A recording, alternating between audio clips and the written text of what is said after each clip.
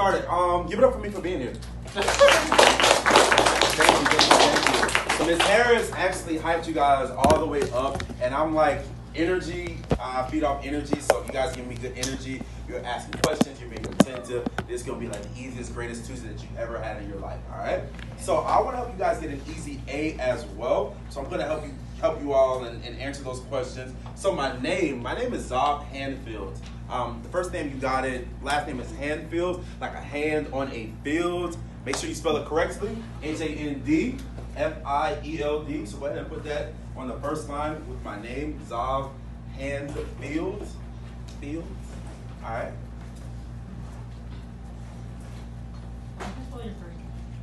So it's XAV. First name is XAV. All right. Second question, occupation. What is my occupation? All right. I think you guys have already put it on there. Education consultant speaker, the plant-based brother. Perfect. All right. Number one. What is my background?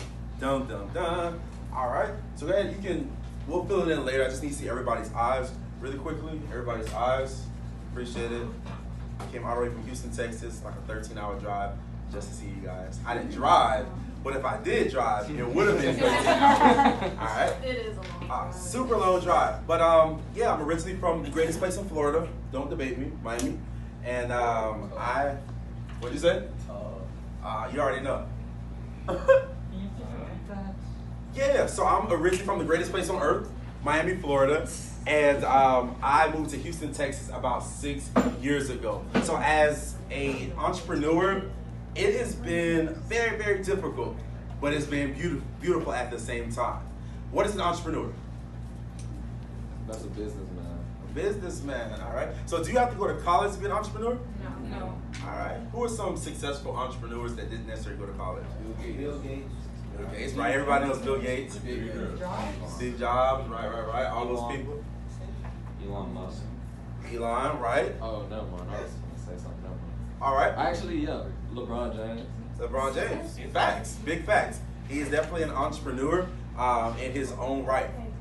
So, yeah, absolutely. So, as an entrepreneur, I have done a lot of things. But first thing we're going to talk about is education consultant. What is an education consultant? An education consultant is someone who literally goes to high schools and talks to students about post-secondary options. So every day I'm at a different high school, and I'm an extroverted person. What does it mean to be an extrovert? What does that mean?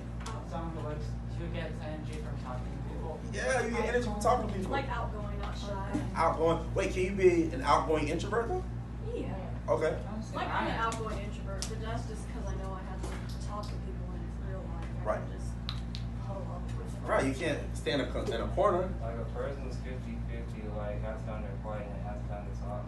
Right. So they might be like an ambivert. So you got introvert qualities and extrovert qualities. So as an extrovert, I am someone that loves doing something different every single day. I remember being in high school just thinking like, man, I don't want to be behind a desk. That's not really my personality. I won't really find joy in that.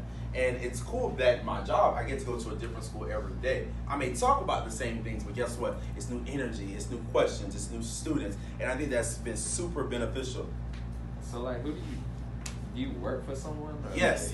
So I work for an education consulting company. They're based out of Colorado, but I live in Houston, so I'm a regional representative. So they have representatives all across the country doing the same thing, going into high schools and talking to students about post-secondary options.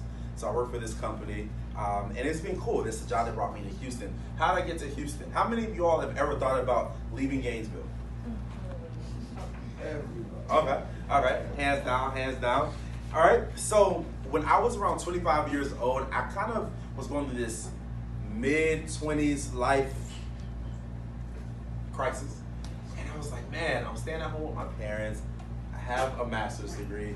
And I'm making okay money, but I just felt like there was more to life. Has anybody ever been in the predicament where you're like, man, there has to be more to life than this, right? It's a lot of us. And the fact of the matter is that I understood that at that moment when I was 25 years old, I had to do the necessary work in order for my life to change. So I applied to a PhD program in Washington, D.C. I didn't get accepted, but in that time frame, it was a 6-month time frame. I remember it like it was yesterday. I was just grinding it out. I was going on interviews and I was applying. I applied to Teach for America and AmeriCorps. I really wanted those jobs, and I just wanted to be in Washington, D.C. because I like that area. It's buzzing. It's the nation's capital, and my really close cousin, was going to move with me. And I didn't get into the graduate program that I wanted to, but the best thing happened 6 months later. I moved to Houston, Texas. And why that's so great is because I never thought that I would be out of Florida. And I knew that every great thing that ever happened to me, and that doesn't ever happen to you as well, has been when you stepped out of your comfort zone. All right? So I want you guys to kind of like color outside the box from here on out for the rest of your life. You know why? Because comfort zones just keep us comfortable. But the only thing consistent with change, the only consistent thing in life is change. All right? So as an education consultant, I have been in Houston. And how did I choose Houston? It was the craziest thing because I never stepped foot on Houston soil. It's like, man, my boss was just like, I was in Puerto Rico. Anybody ever been to Puerto Rico before? All right. So I was in Puerto Rico for my 25th birthday. I turned on my phone and said, man, we want to offer you the job. We're so excited to have you. We have 2 openings, one in Chicago, one in Connecticut. I was like, I'm a Florida boy. Like, more specifically, I'm from Miami, South Florida. I do not like the cold weather. I'm not going to Chicago or Connecticut. And my boss at that time, he was nice. And he was like, well, where would you feel most comfortable? And the first thing I said was Texas. It was kind of like automatic, but I had never stepped foot on Texas soil. But I'm very self-aware, and I like to read a lot. So when I was in graduate school in Orlando, I had been hearing that Texas was the place to be for young professionals. And they said that because around 2008, 2009, when the economy was crappy and very, very bad, and everybody lost jobs and didn't have jobs, that was one of the few places in the United States that actually was just like recession. Where? What recession? I mean, it hit them, but it didn't hit them like it did Floridians and so many other people. And so they said, hey, in the next 10 years, you need to be in Texas. You need to go to Dallas, Houston, San Antonio, Austin. So I ended up moving to Houston because one of my fraternity brothers, he was like, man, I think that you would like Houston better than Dallas. And it's been 6 years. So I love sharing that story with people, especially Floridians, because I was once in these same seats. I was a high school student in Miami, just not really understanding what my purpose is and what my value was and what I was going to do for the rest of my life. Because I honestly wanted to be a lawyer. Anybody here want to be a lawyer one day? Anybody? It's a lot of work? Yeah, of course it's a lot. Well, whatever you do is going to be a lot of work. But the thing is, I wanted to be a lawyer, guys. If I could be completely honest and transparent with you guys, it was for all the wrong reasons. Like, I wanted to wear Italian suits and Gucci loafers. Right. I wanted to have an office overlooking the water in Miami. And I wanted my mom to be like, yo, man, that's my son. He's in D.C., he's in Houston, he's wherever. He's, young, he's successful, he's tall, dark, and handsome. Never mind.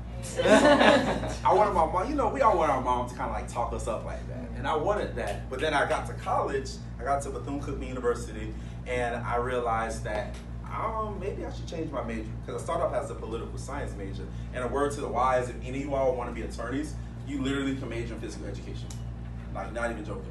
You can major in communications, you can major in business, you can major in biology and be a lawyer. One of my good friends did that. Because what you need to get into law school is the LSAT and good grades and letters of recommendation. So if any of you all want to change your mind, you can.